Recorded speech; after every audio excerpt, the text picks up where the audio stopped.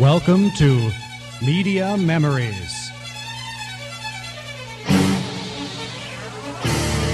A look back at the recorded highlights of movies, radio, Broadway, news events, and television.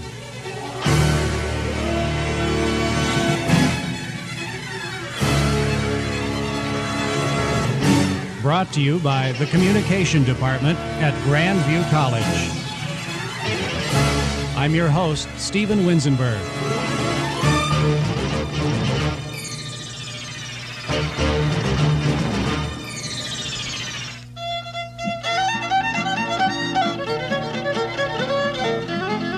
Don't touch that dial. We haven't gone hillbilly at Media Memories. We're playing Iowa music today. And believe it or not, this is one of the traditional Iowa songs. Listening to all sorts of Iowans, contemporary and from the good old days, on this week's Media Memories.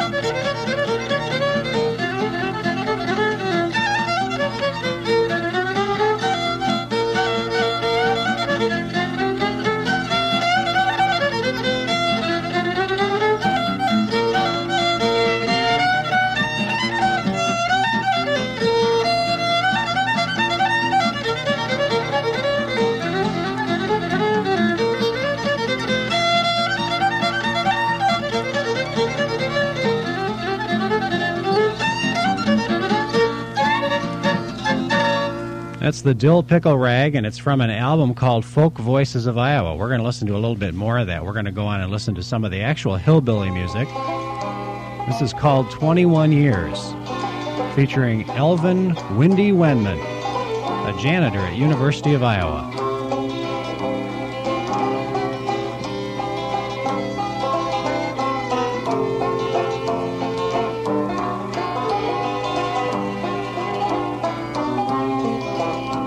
The judge says, stand up, boys, dry up your tears.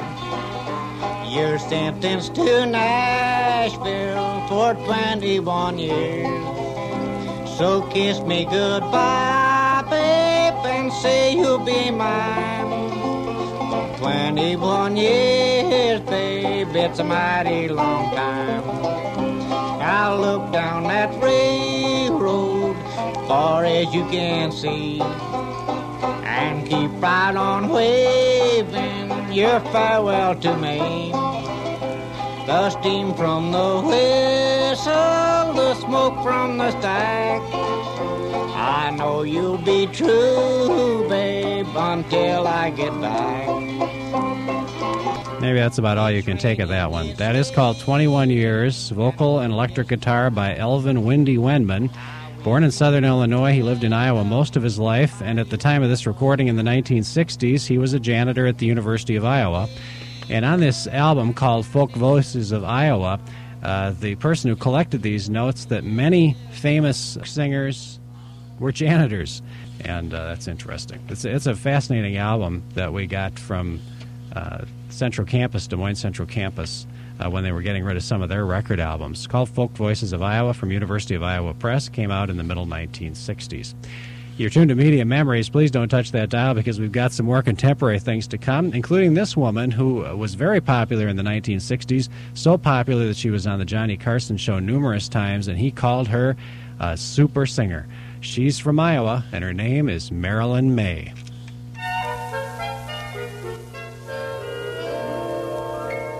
If they could see me now, that little gang of mine, here in this fancy place, I'm gonna have a time. I'd like those stumble bums to see for a fact the kind of top-drawer, first-rate chums I attract. All I can say is while we look at where I am, tonight I landed pow, right in a pot of jam. What a build-up, holy cow, they'd never believe it if my friends could see me now. If they could see me now, that little dusty group, traipsing around this $1 million chicken coop. I'd hear my buddies saying she must have paid a lot of loot to have that suit specially made. All I can say is wow. Wait till the riff and rap. See how they ask me now to sign my autograph. What a setup! Holy cow, they'd never believe it if my friends could see me now.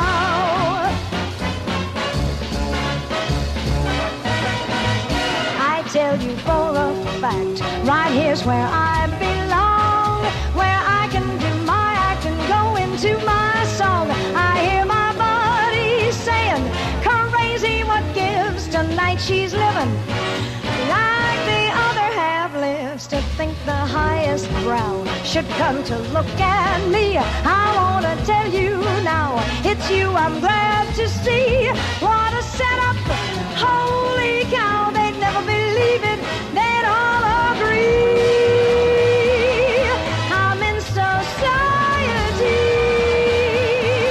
If my friends could see me now.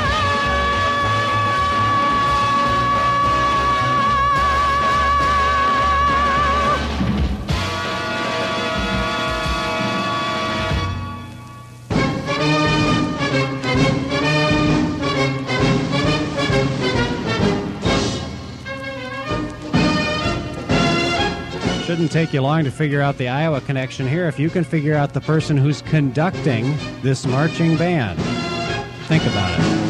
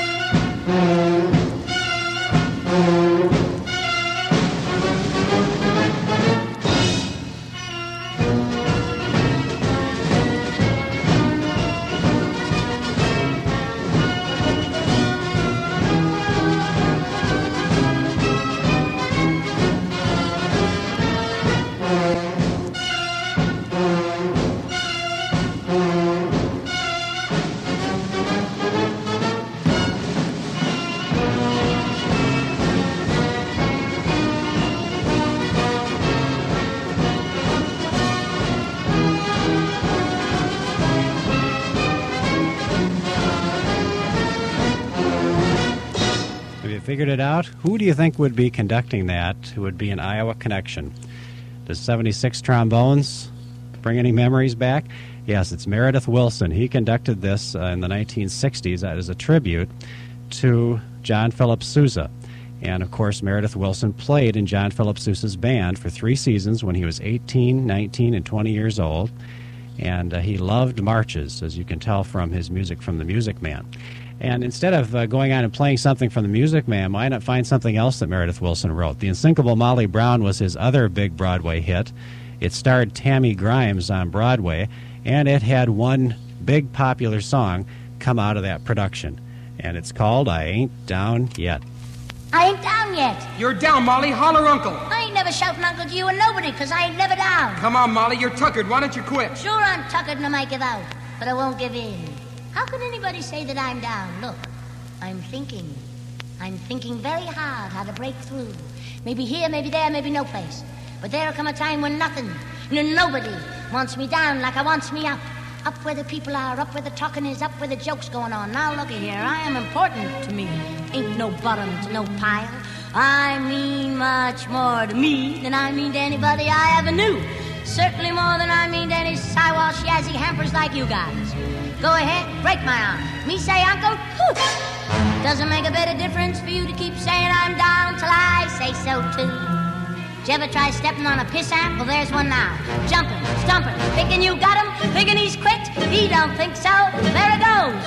And you can be positive sure I'm as good as any piss amp that ever lived. Oh, I hate that word down. But I love that word up. Because up means hope, and that's just what I got. Hope for someplace better.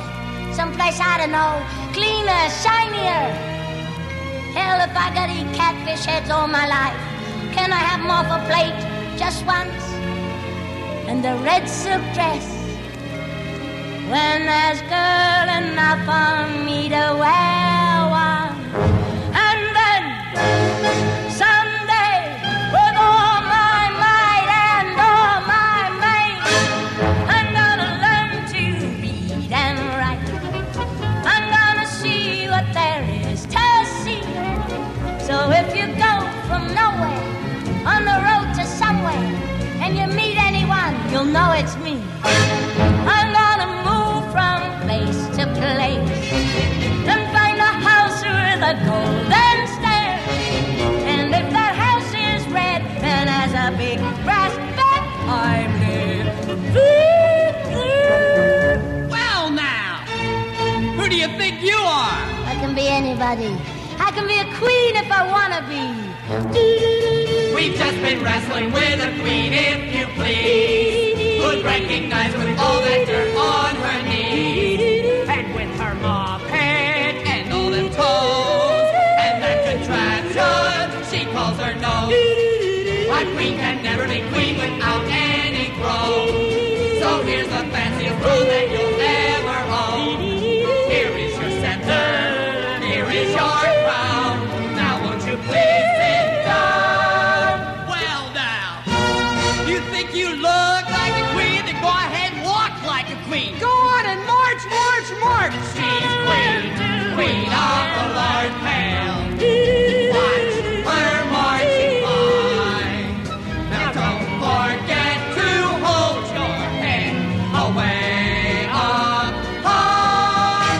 To show that you know, you gotta show you know. I'm gonna learn to get right. I'm gonna see what there is to see. On her knees. So if you go from nowhere on the road to somewhere, and you meet anyone, you'll know it's me. I'm gonna move from place to place and find a house with a golden stair. And if that house is red and has a big brass bed,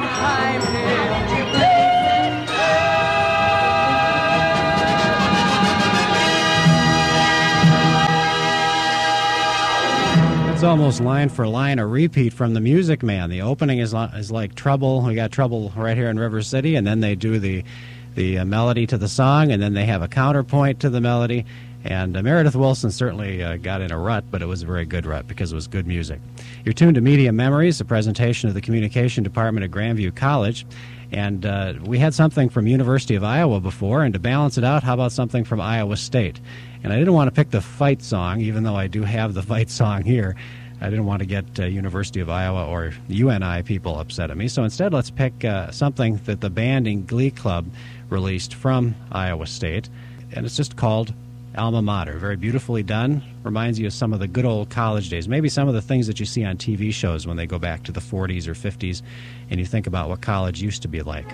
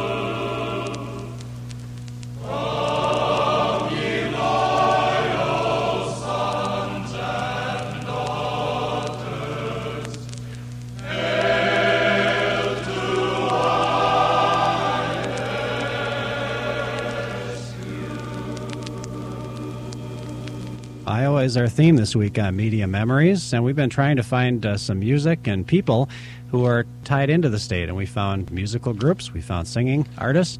What about a television show? Now, I know you think about Tom and Roseanne, but have you ever thought of the name Norman Lear as being tied to Iowa? He came about 20 years ago or so and made a movie here called Cold Turkey. And Wendell Jarvis from the Iowa Film Commission told me that Norman Lear still has a bank account here in Iowa that he opened when he was making that movie. The movie starred Dick Van Dyke and a number of other popular performers. It was quite a hit, and so Norman Lear's kept a bank account here in Iowa. Norman Lear also created one of the most popular shows in TV history, All in the Family. And for this week's famous first episode, let's listen to a portion of that beginning of the first episode of All in the Family, when Archie and Edith come home and are greeted by Mike and Gloria on this week's Media Memories. I don't want to make no World War III out of this. What do you call all this? The table's all set with the good glasses and all. Oh, it's for our anniversary. Look, Archie. Gloria and Mike, they've made us a brunch. A what? A brunch. A brunch, it figures. She's reading Cosmopolitan again.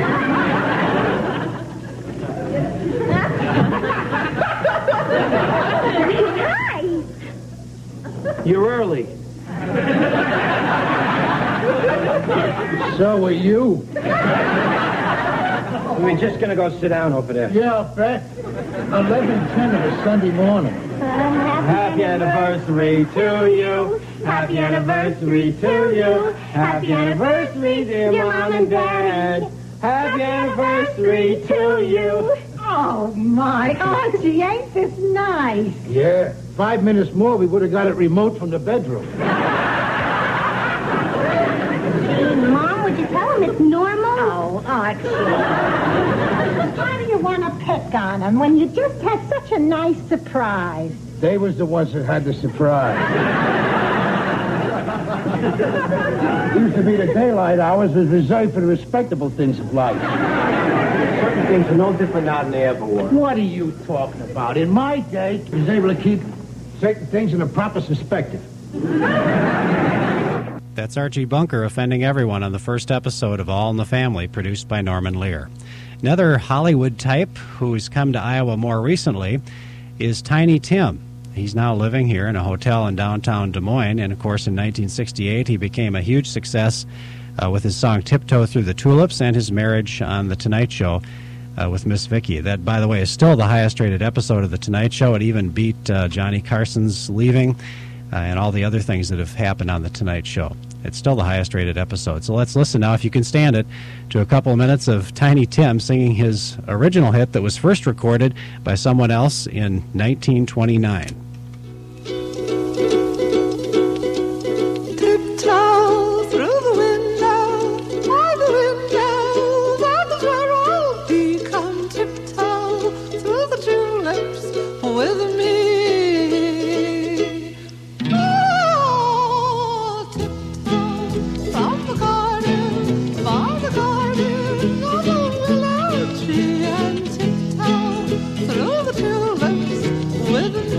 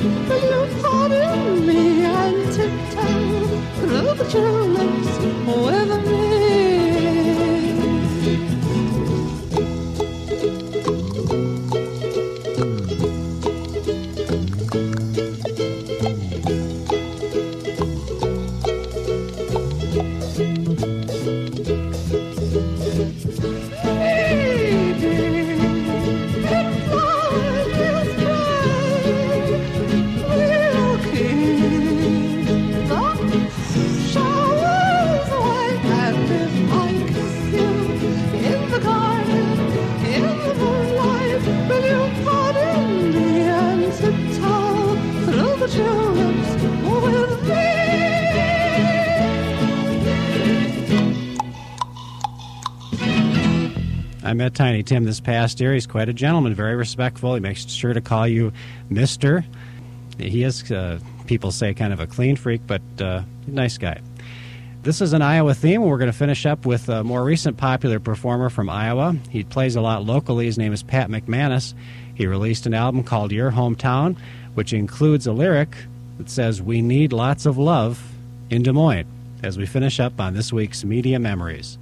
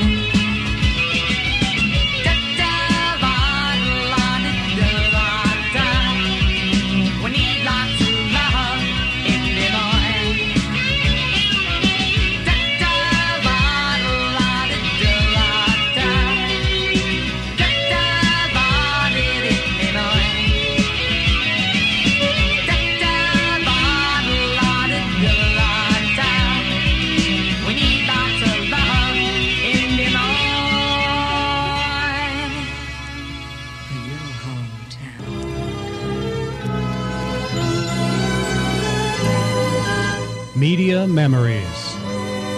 Brought to you by the Communication Department at Grandview College. I'm your host, Stephen Winzenburg, inviting you to join us again next time for more Media Memories.